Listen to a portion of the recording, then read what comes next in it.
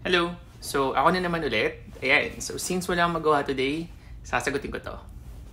Kung bago kayo dito sa channel ko, my name is Paul and I am a Canadian RN, a US RN, and a PH RN. Okay, so basahin ko lang yung question number 1. Ano ba yung sabi dito?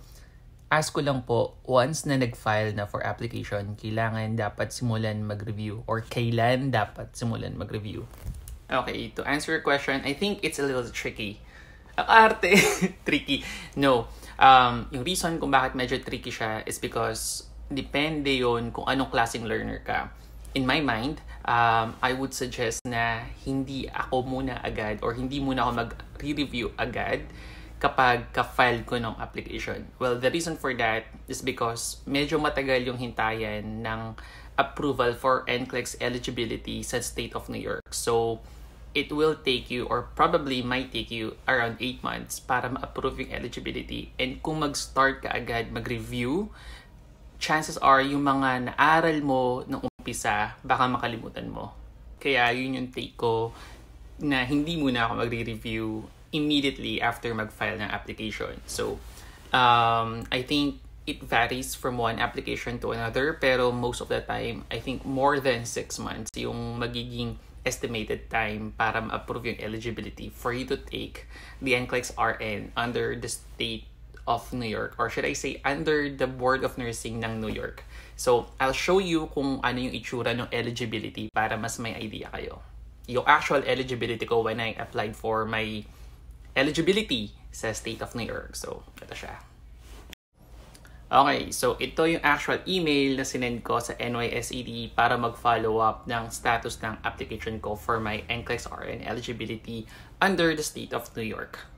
At ito naman yung actual eligibility nung na-approve yung education ko from the Philippines. So, next screen. So, meron na kayo idea kung gaano ka-lengthy ng process ng pag-apply ng NCLEX-RN eligibility sa state of New York. So, I would highly suggest na start reviewing sa kalagitnaan ng application. Ang pinaka-key, you wanna make sure na makakapag-exam kayo not later than April 2023 dahil sa next generation NCLEX-RN. I heard masihirap yung exam next year. So, if you can take the exam as soon as possible, then that would be great. According to NCSBN's website, magti-take effect yung next generation NCLEX-RN on April 1, 2023. So, mag-take na kayo agad ng NCLEX-RN exam para hindi nyo maabutan yung new format.